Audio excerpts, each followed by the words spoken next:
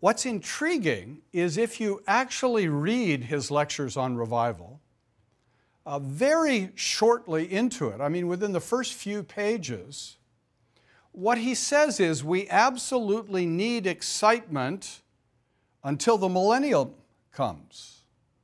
Finney was a strong post-millennialist, as almost all American Protestants were in the first half of the 19th century.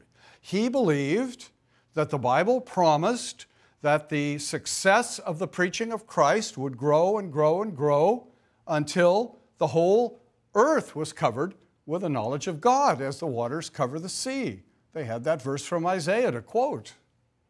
And Finney was a staunch believer that that was true. It was connected to his optimism.